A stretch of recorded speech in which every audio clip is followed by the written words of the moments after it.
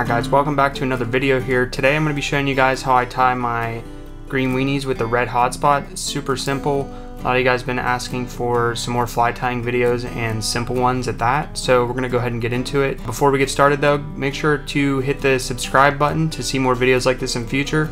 And leave a like to let me know that you guys like the videos. And let me know in the comments what your guys' favorite summertime patterns are, or how you tie your green weenies, or anything like that. I don't know where I originally saw this red hotspot, but I just know that the red hotspot on the green weenie, that was like one of the first flies that I started catching wild browns on, and it's sort of stuck with me ever since. So all of my green weenies that I tie, I don't tie them without the red hotspot. If it's with a bead, I use the hotspot, and if it's without a bead, I just put a red head on it. So I'm going to go ahead and show you guys the materials here that we're going to use. The first thing you're going to need is 6/0 red thread. You can use 8/0 or whatever you have, as long as it's red, specifically for this fly. And then you're going to use a small or micro fluorescent green chenille. And the hook we're using is a size 10 Orientsun 5240 and a size 3.8 millimeter gold tungsten slotted bead. And without further ado, let's go ahead and get into tying it. Alright, so to start the fly off here, like we always do, we're going to go ahead and get our hook put upside down in the vise, just so we can easily slip the bead on, and then we'll rotate it over. Get that in there secure. We're going to go ahead and start our red thread at the beginning of the fly here and just work our way backward to about the bend of the hook.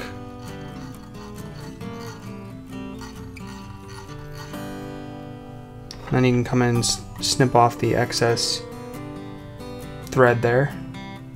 And if you're tying multiple of these green weenies, you can take off like a bunch. For this one, I'm just going to take a small piece off since I'm just tying this one. We'll go ahead and snip this off. And so this is like a little trick that I like to do. Some people do this, some people don't. What I'll do is I'll grab this piece that I'm going to tie in and just kind of get my fingernails and pull a little bit of that chenille off to reveal that thread underneath, so it's easier. You can use that as your tie-in point basically. So then we're going to go ahead and do like a pinch wrap, just so we know that we got the thread that's underneath the chenille walk down. I usually just wrap my thread up and down the shank just to even that out. Create like a nice even underbody.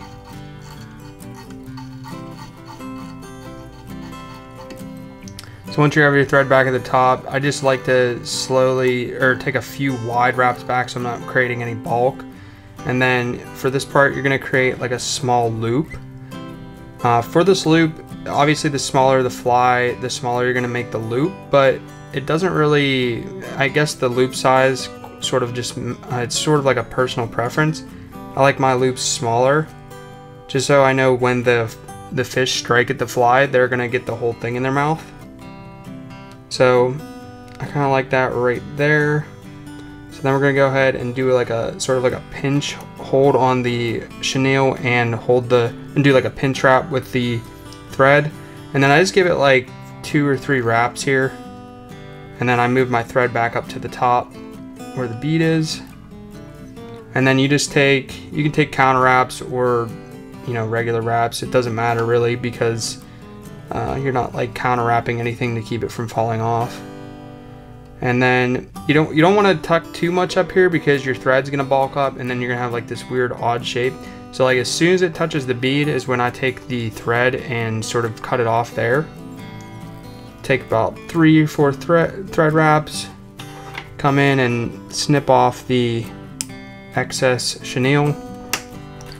And then again, I don't like building up too much bulk once I finish that part, so I just come in with the whip finisher and start creating that hot spot with the whip finisher until I like the thickness of it. And again, hot spot, I guess the size of it is all preference. You can just pull your thread off from there. So now that we cut the thread off, we're just going to come in with some UV cure resin and just give that a nice little touch there. I just like throwing UV resin on all my flies. I just feel like it makes them a lot more durable. Hit it with a shot of UV. If you guys want to check out this UV light, some of the ones on the fly shop sites are like, I don't know, I don't like them because they're small and like they're not powerful at all.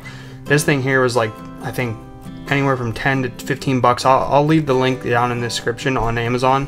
But this thing, I mean, it just dries this UV cure resin in like literally 10 seconds. It's so powerful, and it's a wide head, so I mean you can see how many UV bulbs it has there. But yeah, I'll leave the link in the description for this. But basically this fly is done. For this fly, I've always tied it with a red Hotspot. Even if I didn't have this gold bead on here, just tying it with a red thread head. Some of my first wild browns came on a green weenie with a red head and no bead, so I think that's why I sort of always stuck with the red Hotspot for the collar there. Definitely a good fly for fishing in the summer, or just if you're, you know, this size here, a size 10 with a 3.8 millimeter tungsten bead, this is pretty much going to get down to even some of your deeper holes. So sometimes I'll pair this with like a nymph, or just throw it itself if I come to a run where whatever rig I have on currently isn't going to get down there.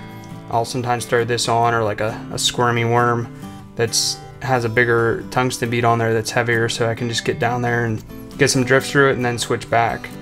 That's gonna be it for this one. Super simple tie. Definitely a good fly to keep around in the summer, or for a stream where you're fishing deep pocket water, you know, there's gonna be some deep runs. Let me know in the comments any other flies that you guys would like me to see, or if you just want me to tie some more simple patterns. Make sure to hit that subscribe button and leave a like on the video, and until next time, peace.